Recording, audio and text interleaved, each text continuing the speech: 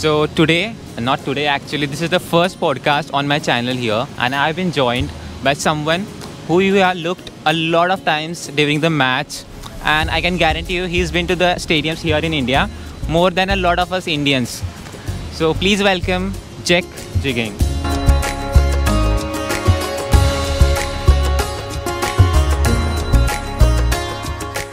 Thanks, pleasure having me. Thank you. So how's it been for you in India so far during this IPL? It's been unreal, and I've made so many memories and created new ones, new friends, and I've just had an absolute wonderful journey. It's almost coming to an end, but I've still got one more game left to attend to. And just watching the IPL, I've been privileged enough to see some absolute fantastic games. CSK versus Mumbai, where Dhoni hit those 3 sixes, and then when Travis Head scored, his century against RCB, and Sunrisers pulled off the highest ever IPL score. So for me, Was that your favorite game? That was my favorite game by far. The Sunrisers versus RCB, just purely because Travis Head and Paddy Cummins got 3 wickets as well, so it's an added bonus. And anything about here? I know it's really hot here at this time in India, but anything you liked here in India so far in this tour, about the people, food, the places you visited? Yeah, so we're currently sitting on the beach in Mumbai, and I'm absolutely sweating, even just walking down it. It's so humid, but no, what I've liked this trip is I've just been able to meet so many new people, including yourself, and that for me has been a highlight of the trip, and something which I'll take back to Australia. Still, catch up. How are you going? I know I'd love to FaceTime them, see, be able to show them my hometown, because everywhere I've gone in India, everyone showed me their hometown, and now for me, it's my time to give back and show you where I come from. Oh, so yeah. That's great. Awesome. So I'll tell you actually, okay, when I first saw you, it was before the World Cup. During India versus Australia, there was a ODI series before the World Cup. And, that is when we saw you for the first time. And this guy was like, he's in the first match, second match, third match. He's there for the World Cup. He's there. And after the World Cup also, there was a T20 series, India versus Australia.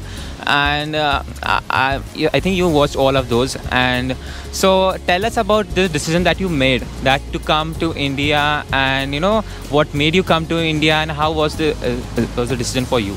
Yeah, so my first ever time watching the cricket over here was for the BGT series back in last March. 2023, and that was my first time watching the cricket, and I just fell in love with it. I knew it was something I was going to come back 100% and be able to replicate, and it was lucky enough that when I went, so last year 2023, the World Cup was later that year, and that was just absolutely unreal for me to be able to experience 2.5 months over here. And then watch the T20s afterwards, and it was even more sweeter watching those 5 T20 games because Australia won the World Cup. So it was, it didn't matter if we won the series or not. It was more about being able to just go around India and remind them who the 6-time World Cup winners are. Okay, we are not going to talk about the finals, okay? That's nothing. I don't want to shut down my podcast. We're not going to talk about the finals. Okay, so let's jump into the IPL. So just the last game, okay, how many runs were chased down? 263. What do you think about this new format? Is it just because of that impact player rule? Is it because of the pitches? Is it because of batsmen? And are you happy with this 260, 270 runs in every game? What's your take? For me, yeah, I don't mind it. I think it will bring crowds, and also it just provides an atmosphere when the batsman's going off hitting 4s and 6s, and who wants to be a fast bowler in this tournament, to be honest? Let's be honest, because apart from Bumrah, he's the exception. Every fast bowler is getting absolutely destroyed. But no, I love seeing the 4s and 6s being hit, and I think it's absolutely amazing that in 20 overs, we've had scores of 250, 260, last night as well, 260 odd. And I just think it's absolutely phenomenal what the batsmen are doing this tournament. And the impact player rule for me, it takes away all-rounders, I guess. Yeah. The all-rounders don't get to play a part. You see with Sunrisers, they sub out a bowler, bring in Travis Head, opening the bowling. So it's also tactical moves. And I don't know if I'm 100% with the rule. I'm definitely not against it, but I'm probably more in the middle at the moment, whether I'm still need to just support it. Yeah, so I'm probably in the middle with it. Maybe because you're paying for the tickets and you want to enjoy and not just... yeah. Is that one word? Well, yeah, I've come over, so I'd like to see scores of 200 plus. That's a bonus, and yeah, obviously 200 plus. I love watching, but yeah, if the games finish like the Gujarat versus Delhi Capitals game, that finished quite early. Delhi just absolutely destroyed him over in Ahmedabad. But then the reverse fixture where Gujarat came to Delhi, that was an absolutely remarkable game. You know, Gujarat almost pulled one from the graphs of defeat, and Rashid Khan almost did it. He just fell short. But yeah, we've been privileged to some remarkable games this IPL season. So you don't have any problem if Starc is getting hammered by Curran Sharma for sixes in the last over? No, I don't. Well, when the T20 World Cups this year, let's just use that as an example. That's going to be different Starc, right? Yeah, Starkey will always come and perform for Australia. He will, like Glenn Maxwell as well, he hasn't done anything this IPL, let's be honest there. Let's not sugarcoat it. Glenn Maxwell's, done nothing this IPL, but when it comes to playing for Australia, the national players just... I wouldn't, you know what, I would say they prefer doing that. They prefer representing their country than a franchise. That's just how it is in And Australia. do you think it's vice versa in India? Oh, gee, it's a tough question. I think in somewhat, yes. I do believe still that there's no greater privilege than representing your country, and I think for most majority of players, that's the same thing. Although it is really money orientated, this day and age, where people are signing long-term contracts for IPL squads, and not just IPL, but the CSL, all those franchises across the world, and not playing for their national teams. So I think in the future we'll probably be leaning more towards that, but majority of players I think would much rather play for their national team than just for some franchise. So I heard this somewhere that in India, when a kid comes back home after playing a match, his parents ask him, his or her parents ask them that how many runs did you score? And in Australia they ask, did your team lose or win? Is that true? And how is the culture different in Australia dressing room? I genuinely want to know this as compared to India. What do you think about it? Yeah, so from my personal experience, like I'd remember, so my dad used to coach, but he'd also, when he'd come and watch, he'd rather, and I think it's just in general, you'd rather team success than individual success.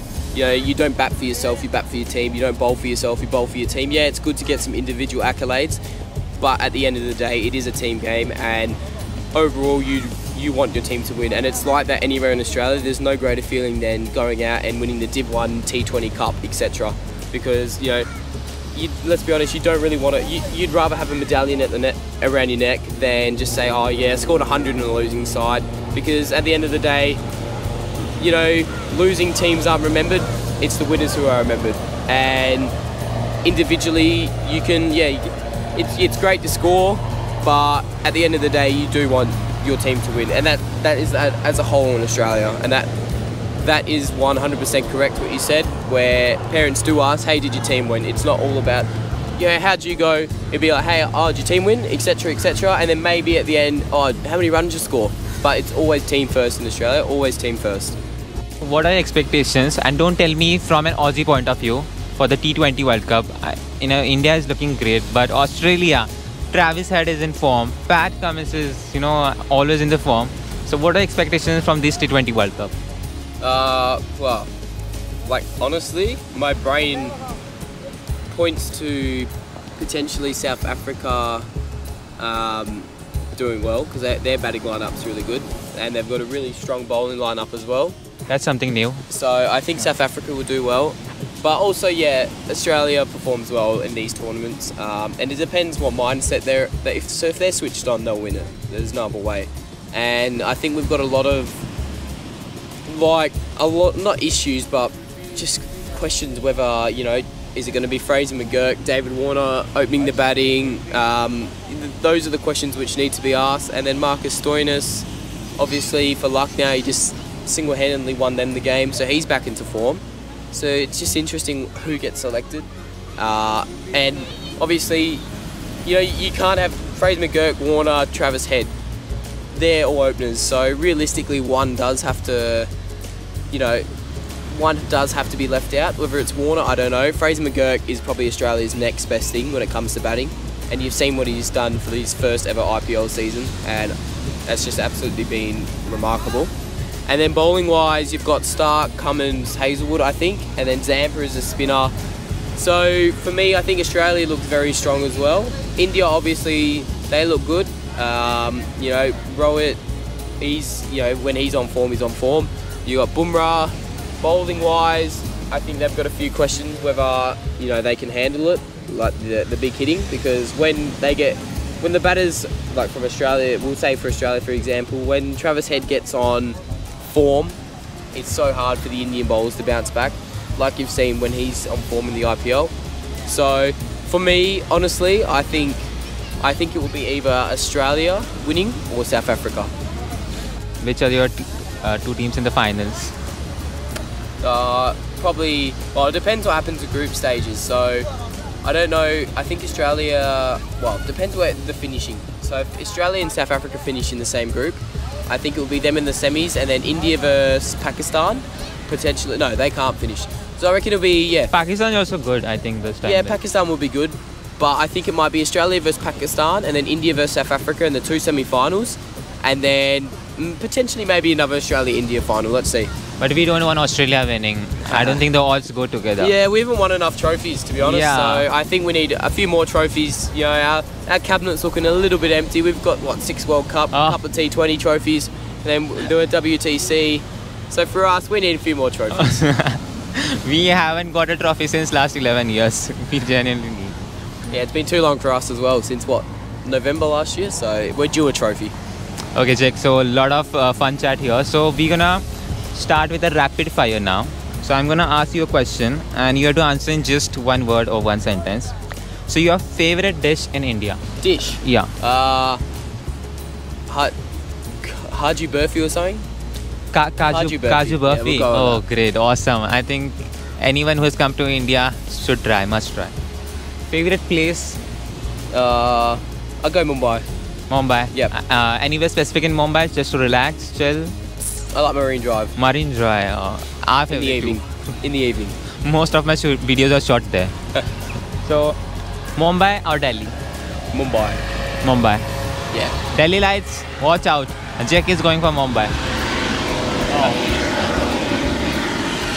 I think this happens only in Mumbai. Yeah. Something which you find in India, which is rare to find in Australia. The just enormous amounts of traffic on the road. You rarely find that in Australia, and your low hours at 2-3 a.m. in Australia, that's our peak hours, well, especially in Western Australia where I'm from, at 3 to 4 p.m. So yeah, so when you think you don't have much traffic, that's Australia's peak hour right there. What is something that you enjoyed most here in India? Probably the people, just meeting so many different people, and then people coming up to me in the cricket stadiums and saying, hey, how are you? Oh, you're the Australian Sam Curran. Oh, I've seen your videos. So for me, that brings no greater privilege than that, and something I'm grateful for. Thank you so much, Jake, for taking time and having me here in the podcast. Subscribe to Scoops with Akshay.